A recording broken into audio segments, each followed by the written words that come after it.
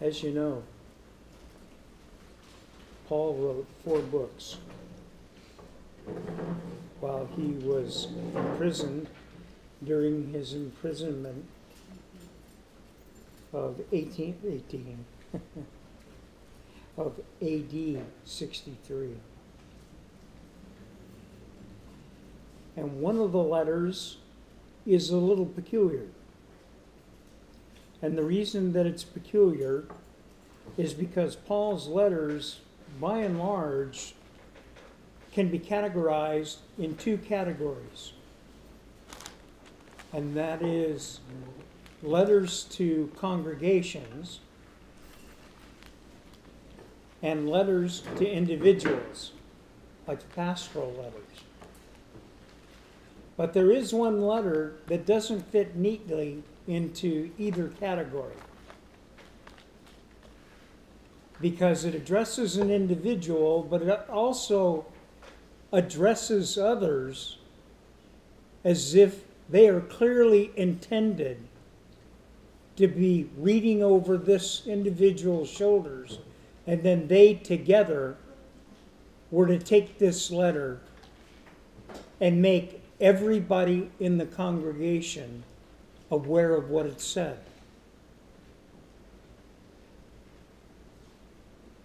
As Paul writes letters to individuals, pastors, he gives them exhortation and advice. And while he doesn't tell them to share the direct information with them, he encourages them to conduct their lives in such a way that the things that he writes are reflected. But Paul here says he's speaking to an individual. He is speaking it in the hearing of several other individuals who are officers of the church, with the intention that they should internalize everything that's being said and that the entire congregation be told what Paul is trying to share. Last week, Greg Treader stopped in, and he did an excellent exhibition of the book of Philemon. Very factual information. The odd thing is that I was supposed to go and speak to his congregation, and the Lord spoke to me specifically that I was supposed to speak on Philemon, the same book. And as he spoke, I found out why.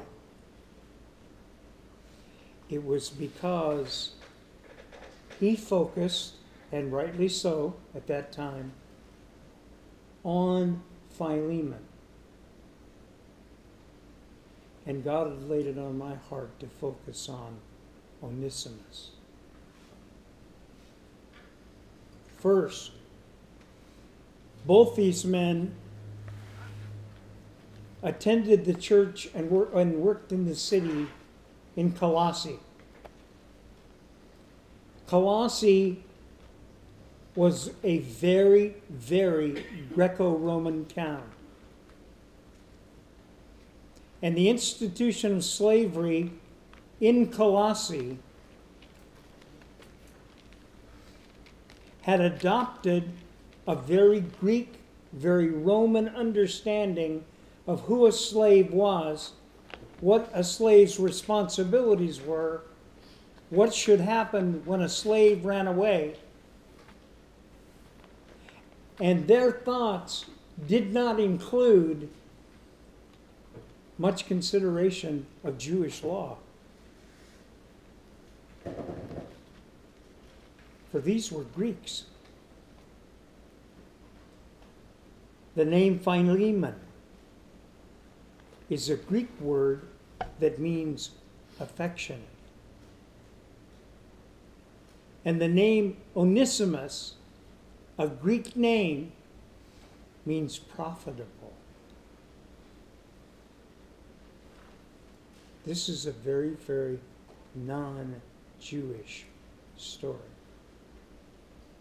And I think sometimes people miss the nuance of this story because they connect it to what they know about slavery in the context of the Jewish world. You see, in the Jewish world, slaves had certain rights.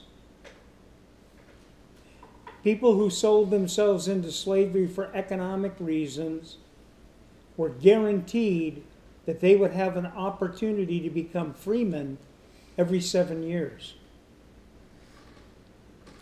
Not only did they have the opportunity to walk away as a free man, it was the responsibility of the owning master to make sure that they had what they needed in order to start a fresh life.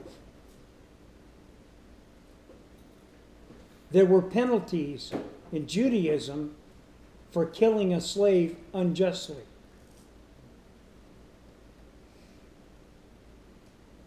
There were even penalties for treating a slave unjustly, to include what's said in Deuteronomy 25, I believe,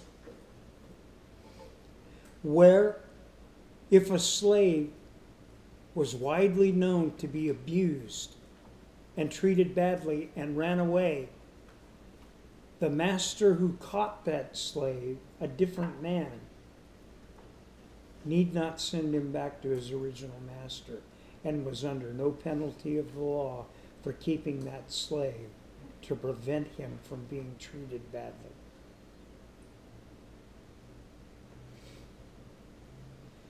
All of these wonderful rules had no place in Rome or in Greece. You see, basically a slave fell into two categories. The first category was this chattel. A piece of chattel is a thing. And then there were those who were highly educated that were considered to be extremely valuable chattel that you had to treat well. Because not to treat them well, you may suffer tremendous loss because of the services they were able to provide. You see, no occupation was forbidden to a Roman slave. None. Most accountants and most physicians, were slaves.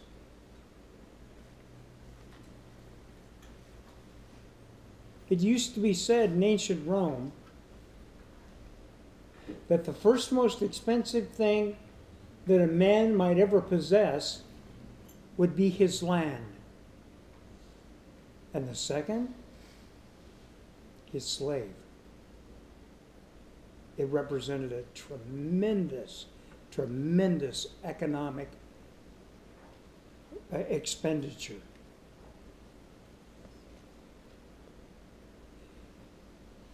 Depending on what a slave did, going everywhere from being a field hand, being a miner, doing jobs that had hard physical labor,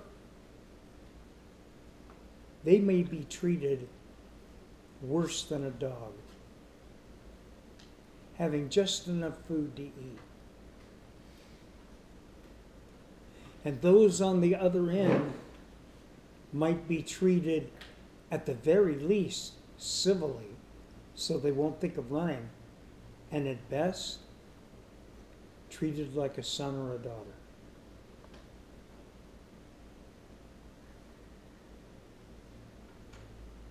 Onesimus knew the penalty for most slaves who ran. It was crucifixion. And in this period of history, the crucifixion of slaves was rampant. At the very least, each slave that was caught, and there were so many slaves that were running, there were companies that were professional slave catchers. Each slave that was apprehended would be branded, and the brand would be with a hot iron in the forehead with the letters F-U-G, fugigato, fugitive, so that everyone would know. And one of the difficulties with that, it was a requirement of law, but one of the difficulties was you could not sell a slave that had been a runaway, which meant the economic power that was tied up and the investment in that slave went through the floor. They weren't worth a fraction of what the master had paid and the investment he had made in them to get them training. It wasn't worth anything. It was not uncommon for slaves who ran and who were branded to lose all position and wind up working in the mines or in the fields because they had become worth very, very little.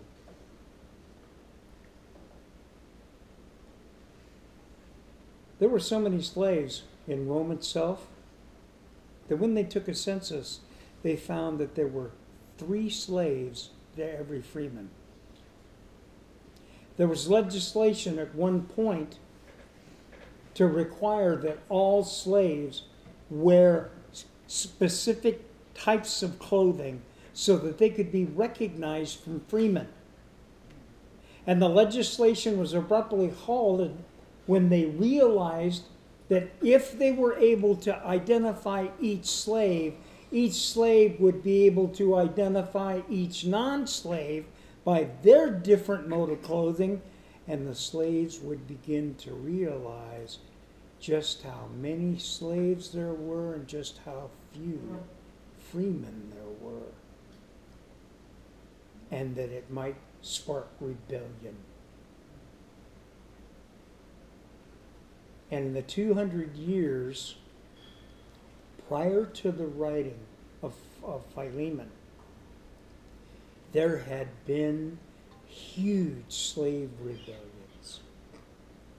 Some of them severe, and some of them that took the legions to put down. You remember a fellow named Spartacus? That wasn't just a movie, that was real. Where one leader and 73 gladiators escaped a training camp, and along the way, people of low estate who were tired of being treated the way they were being treated followed along and came with him. Slaves abandoned, service slaves, and they began to teach them all to fight until finally they had an army that was so strong that they held off the legions for 2 years. And the Romans were constantly in fear of slave rebellion. And as a result, they dealt with it ruthlessly.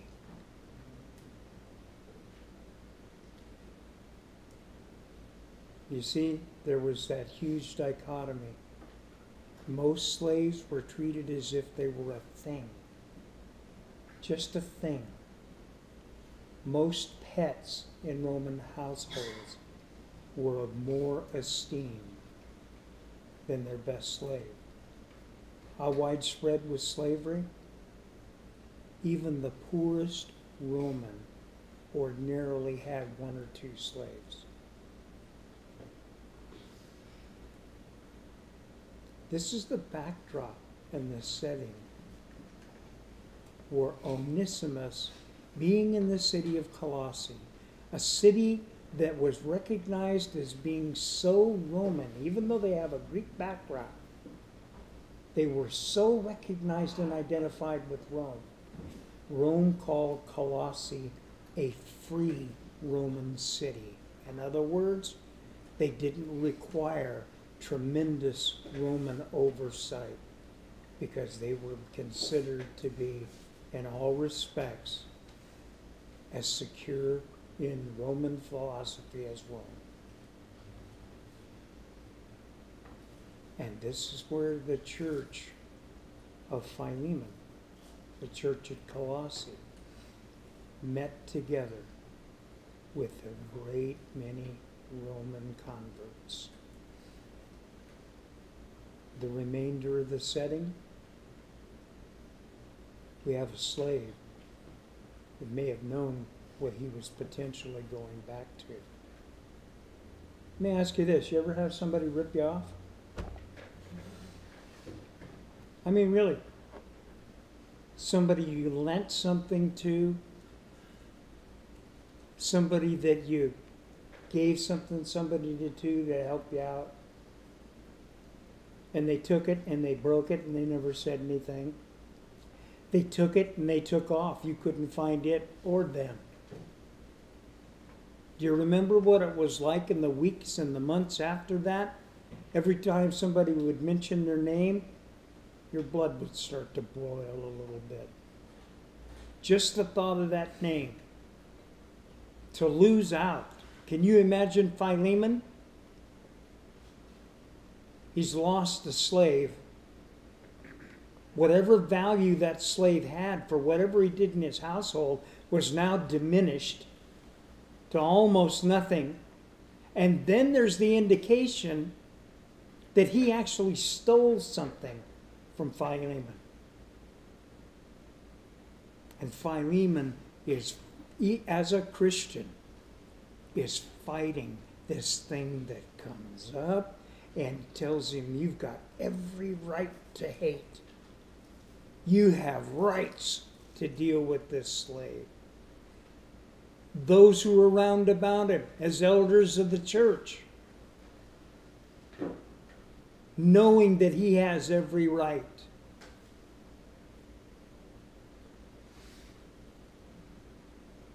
Now, on the other side, Philemon has taken off. Whatever his reasons were, if he's stolen something, we know that the guy's heart is not right before God. It's a thief. Certainly he knows that by running, that he has just cost his master a great deal, because his worth has gone down the tube. Somehow he runs into Paul, chained between soldiers, is put in a position where he has to listen to what Paul has to say. And he gets saved. And how do you know he was really saved? How do you know that? He begins to get involved and actually do something that's profitable for the gospel. Paul calls him a fellow worker. He says, I would have kept him, but it wasn't up for me to do that. I have to have your permission. I recognize your ownership of Onesius. He's been working for who knows how much time under Paul's direction. And now the Holy Spirit begins to speak louder and louder and louder in his ears, saying, Onesimus, son, you got to make this right. You know you can't go on like this. You know you got to go back. And he puts it off, and he puts it off, and he puts it off until his continuing closeness to Christ puts him on a collision course with the sin in his life, and he is at a place where he has to make a decision. What do I do? And the the fog in his thinking clears. And he says, I know what I got to do. I got to go tell Paul who I really am. And I've got to go home and face whatever the consequences, whether it be branding or whether it be the fifth flagellum, being whipped with the 3-tong whip with pieces of bone and glass embedded, or whether because I'm now not worth anything. Maybe it's the cross, but I know I can't live with this sin in my life. And he makes a choice for Jesus. James says, faith without works is dead. I suggest to you that the evidence of faith is works. He makes a decision. So now we have a mindset for Philemon, and we have a mindset for Onesimus. So how does he decide on what day it's time to take that plunge? This portion of Scripture tells us that Paul had decided to send Onesimus back. Oh, and by the way, folks, we have to ask the question, if we know Roman law, how long did Paul know he was a runaway slave? You see, if you were a Roman citizen and you knew that somebody was a runaway slave, you had 20 days to report that to the authorities. And if you didn't, you were looking at the same punishment as the slave. Paul's in jeopardy. Onesimus is in jeopardy. And Paul chooses to hear God. The untold story. And he calls Onesimus in, and one other fellow, and he says, I've got 2 letters that I need to send to the church of Colossae. And he looks at Onesimus, and he says, I prayed about it, and God separated you out to take the letters. At that moment, Onesimus packs up all of his fear. He looks fully into the face of God. I can just imagine tears running down his face and saying to God, I care more about you and my relationship with you than I care about what might happen to me.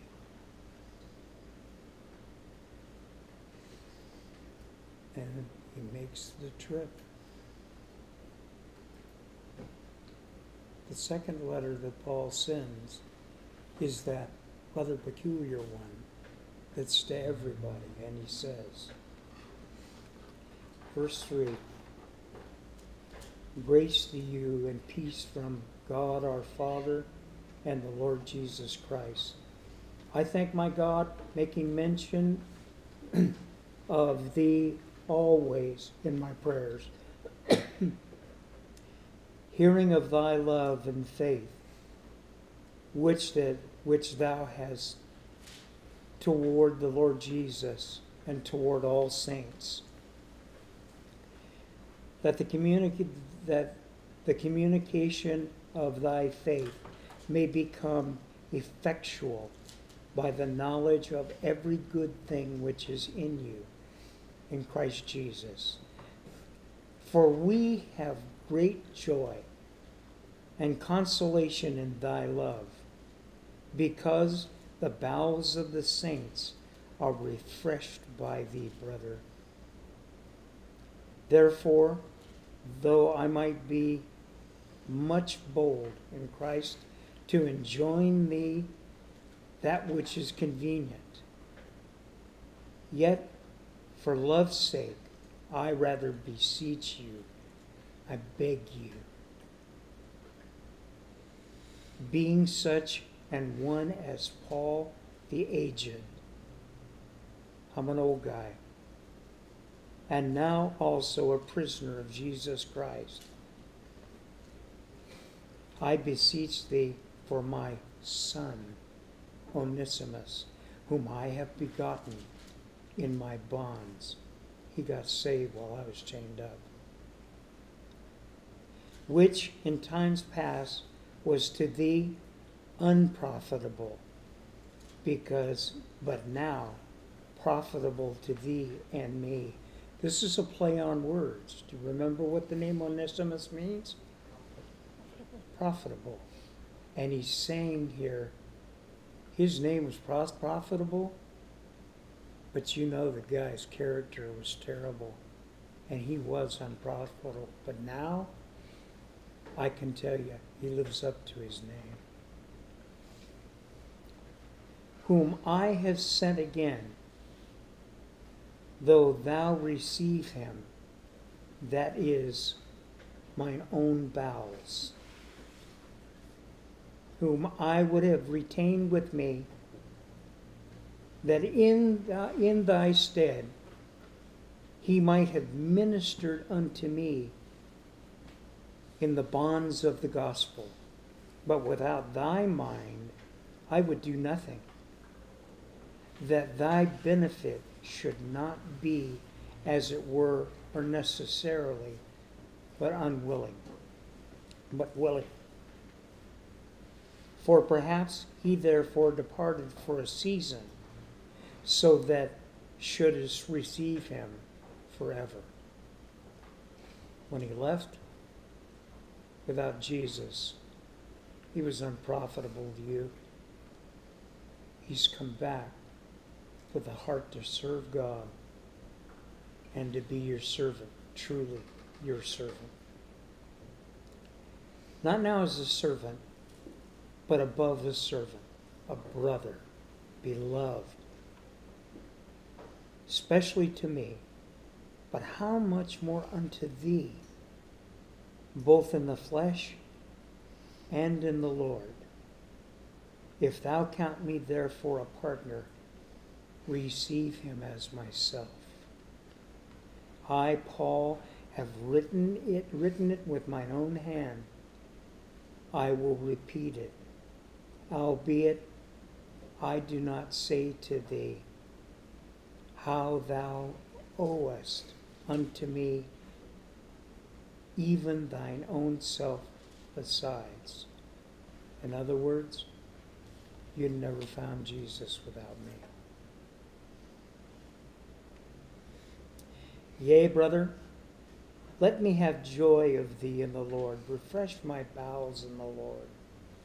Having confidence in thy obedience, I wrote unto thee, knowing that thou wilt also do more than I say. But withal, prepare me also a lodging, for I trust that through your prayers I shall be given unto you. There salute thee Epaphras, my fellow prisoner in Christ Jesus, Marcus, Aristarchus, Demas, Lucas, my fellow laborers. The grace of our Lord Jesus Christ be with your spirit. Amen. And who is standing in the midst of these men and women as he hands them the letter?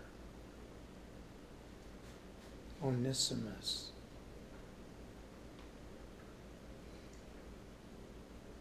Now, I don't know if you've ever been in a jam like this before. Certainly most of us have never been in slavery. You ever done something that you know you never should have done, but you couldn't find it inside to make it right with somebody else? Knowing that there might be serious penalties that have to be paid if you came clean.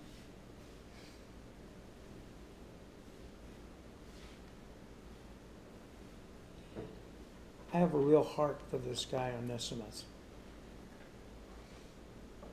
I'll tell you why. Some of you have heard my testimony, some of you haven't. But I'd just like to just briefly give you a little piece of it. But before I do, I was thinking in my heart about this business, about being willing to lose out for yourself, to do something for somebody else. As I was researching to do this message, I ran across something I'd never read before. It was a letter that was written by one of the early church leaders in the first century. It was Clement of Rome. You know, Paul wrote 1st and 2nd Corinthians. Actually, he wrote 3 letters. One of them was lost. What we actually have is 1st and 3rd Corinthians. And he wrote to them because they got way off the track in dealing with each other. They would get together for meals like us, and people would bring it in potluck. And the rich people were bringing in rich food, and they were bringing it in just enough for their rich buddies. While poor people who had nothing to eat, who were members of the same church, people who were Christians, and they sat in the corner and they watched the rich folks eat, and they didn't have anything. And Paul condemned that in the strongest form. And he said, when you walk in that church door, everybody, Jew, Greek, bond, free, foreigner, everybody is equal before God. Get a hold of it. Put aside your prejudices and provide for everybody as best you're able.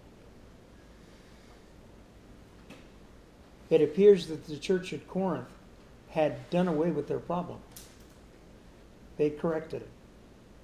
But then just several years later, a delegation came from the church at Corinth to Rome. And they met there with a conclave of elders who were then, which was then the way the church was run. It was a group of pastors